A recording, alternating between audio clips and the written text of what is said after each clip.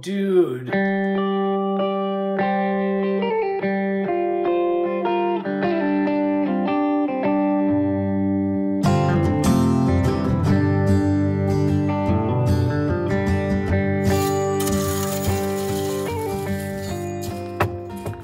Hey, welcome to Life on the Moose. Welcome back if you've been here before. Hey, we're going to work on the outside of this cabin today, get everything wrapped up exterior-wise. So I have an idea in mind what I want to use for the kickstand or the jacks underneath. Let me show you what's going on.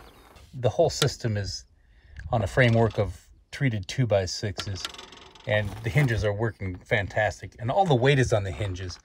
That is what I consider issue number one. Not that they can't take it. I really think they could, but I like to overthink probably. But the other is, I want this, because of the wind we get up here in the hill, I want this to be positively locked in position in both directions. So when it's down, I want it to be locked in that position and not be able to go anywhere. Same thing when it's up. I want it to be locked in that position, so when it gets windy, it is positively fixed to the structure in some way. I don't want to attach anything to the steel, so what I'm going to do is I am going to bury a couple of treated 4x4s right below the framework so that the framework can actually rest on those 4x4s and lock to them. And then I will have folding legs underneath the panels that will fold down on hinges that will lock to the 4x4s when it's in the up position. So I think we have it solved.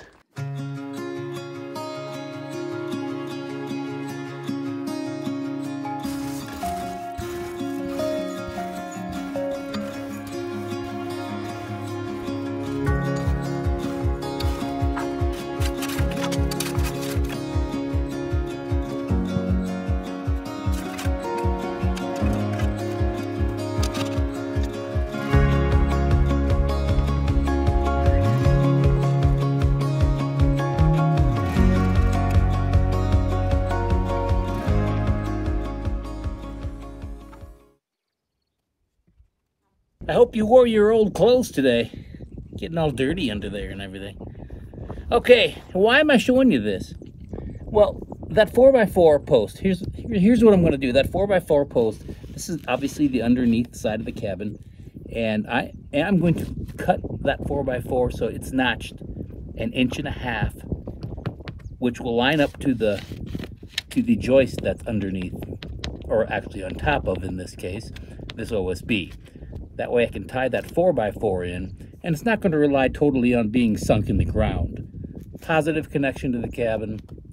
I will sink it in the ground a few inches, add stability. And then on this side of the 4x4, on the solar panel side, what I'm going to do is have a faceplate. That faceplate is what's going to be supporting this. Okay, 16 inches with a 1-inch notch. I think I've caught it. Did you see that last video, by the way? That was the first video that I ever uploaded from anywhere other than my home. So it was interesting. I went to a coffee shop in the small town, nearest small town nearby. Coffee shop / clothing store. Great people.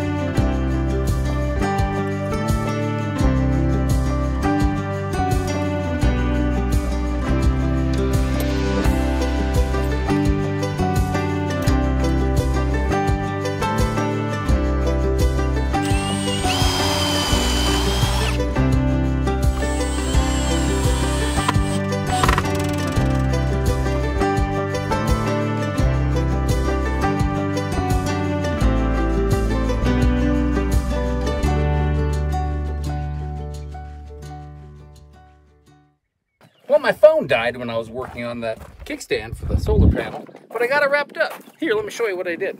So as I mentioned yesterday, I wanted this thing positively locked down in either position, up or down. So what I did, there's a 4x4 in the back, 2x4 in front, and that 4x4 is connected actually to the frame of the cabin as well. What I did here, just simple little hook, and that thing locks it into place, can't go anywhere. All right, so from there, if you want it up, and I have that on both sides, by the way. So check that out. So what you see is the kickstand, actually. That nail stops the kickstand from flopping once you lift up the panel to drop the legs. So what you would do, pull this nail. I'll show you what that does.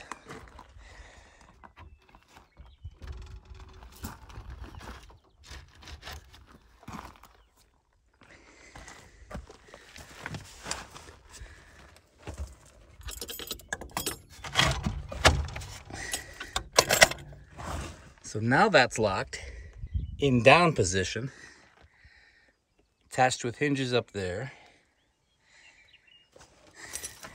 So what these fencing staples, that just sits right in there like this.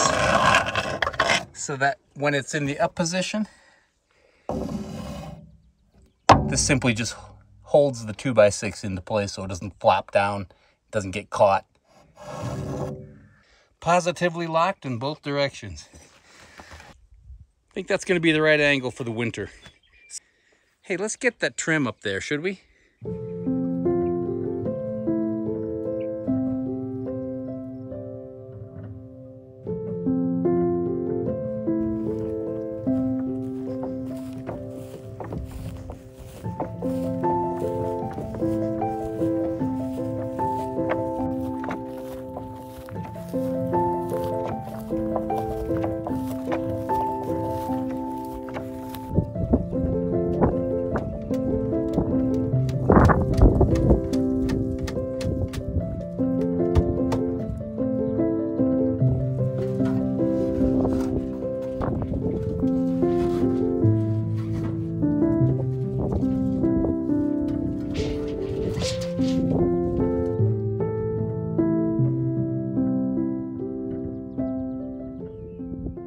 Okay, I just finished cutting the boards for the south end here, and I'm going to put some stain on before I get them up there so I don't have to do it on the ladder. And then I thought, well, I'm going to be doing some other staining, the corners and the trim, whatnot around the windows. I still have to stain that. But before I do that, there are some areas that I would like to caulk. So I'm going to go through, I think there is one area right in here that, can you see that from there? Here's a small crack. And I thought, well, I should take care of stuff like that right now. No matter how good the caulk is, especially new construction, it'll shrink. The materials will shrink, even if the caulk doesn't. So double check in a year or two. So I'm going to quickly go around, just make sure all the cracks are filled. I'm not going to bore you with it. Maybe I should.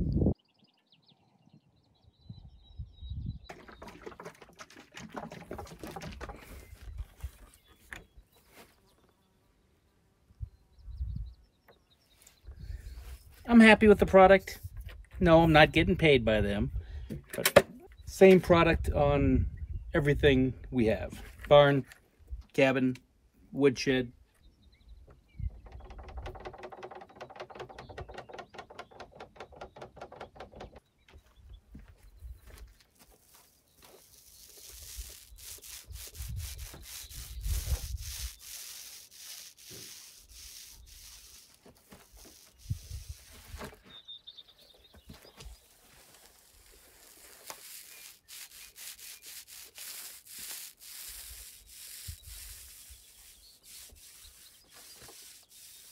This is just pine. It's not cedar. It's not even fir.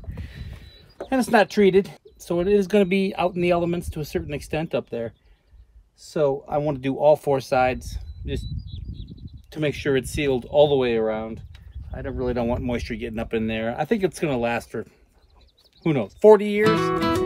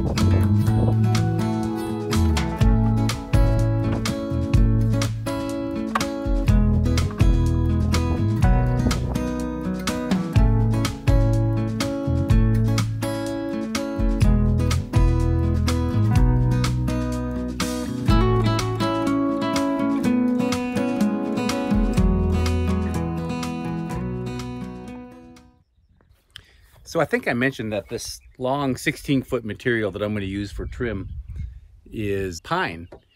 Actually, where I got this from, the steel for the roof up here is 16-foot lengths, and this is actually the packing crate that the steel came in. So I'm repurposing this as well. Didn't cost me a penny, a little bit money in stain, but hey, I like saving a dime if I can. Okay, if you could hold that in, that'd be fantastic. Thank you. All right, I'll get it. I don't know how, but I'll get it.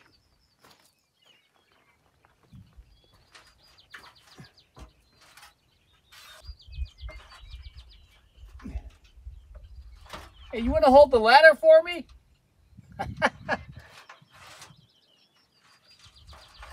If I fall, it'll be in this bush, so it'll be okay.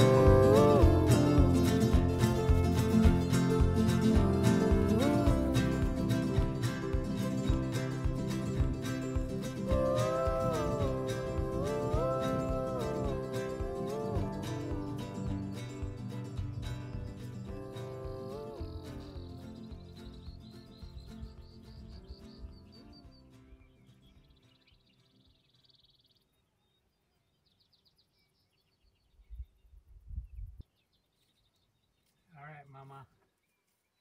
I gotta do some work, Mama. Okay, final project of the exterior. And then that'll be done. Okay, this is gonna be black. I'm painting the door black, the trim black, black hardware, black on black. And the jambs are gonna be black. Got some oil-based paint. No, I'm not sponsored by Rust-Oleum. Not yet, anyway. Give me a call, Rust-Oleum. Satin black paint coming up. Whoa, dude. Black paint. It's been a while since I painted with oil-based, so wish me luck.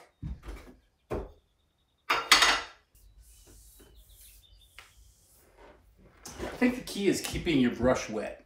It tends to pull and leave almost grain when it starts to dry. I'm going to do this very outside edge of the door all the way around because that's what hits the rubber and I want it to dry first. Because I can't leave this door open.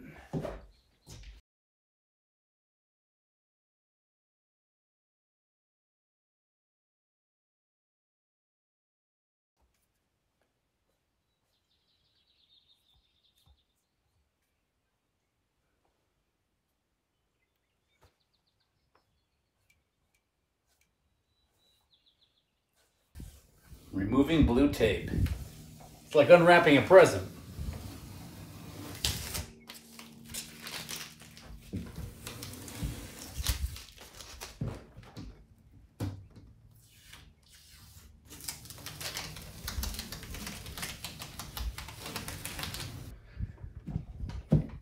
Okay, exterior's done. Well, that's a wrap on the exterior. One more episode. That'll be a wrap on the whole cabin. Next time, we're going to finish up this interior. Got a little laundry list inside to do as well. Well, thanks for tuning in. I appreciate you subscribing. I appreciate you hitting that like button below if you like this sort of thing. Come back next week. We'll do it again.